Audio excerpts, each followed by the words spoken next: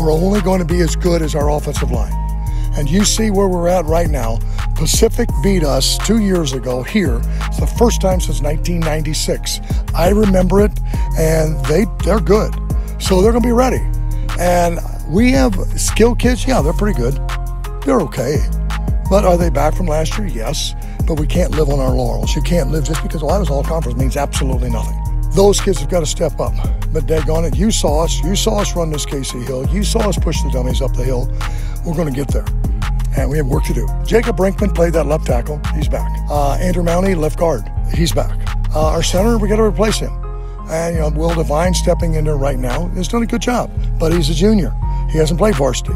He's not as big as he wants. He's got to get a little kick to him yet. But he's doing fine. Right guard, probably Jacob Gildhouse. He was in the line mix starting there last year. And the other one's Brandon Kleister. So yeah, that's our nucleus. But one injury, gosh dog it, those kids got to play both ways. That's why we're running. So some junior, some sophomore is going to have to step up and be ready to help us. Overall assessment, they're willing to work. Because when it comes hot, it's going to get hot, and we're going to end up down the trenches against Pacific and whoever.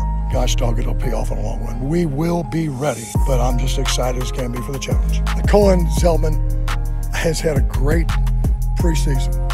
He's throwing the ball well. He's showing speed. His reads are a lot better. I think one reason Jay Smitler is a junior quarterback's pushing him, which I think is great to have competition. And they both bring different things to the game. We may use them both. But Cohen's, we were running sprints yesterday. Cohen can flat fly. That's where he runs. He placed in the state as a freshman and sophomore. And last year he battled that injury, but he'll be fine. Nathan Kill back there, but Hayden Wolf as a junior.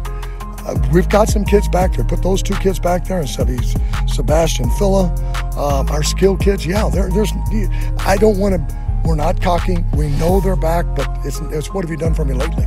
Just because you were all state and all conference and all that stuff last year. Tate Marquardt was our leading receiver. That was last year.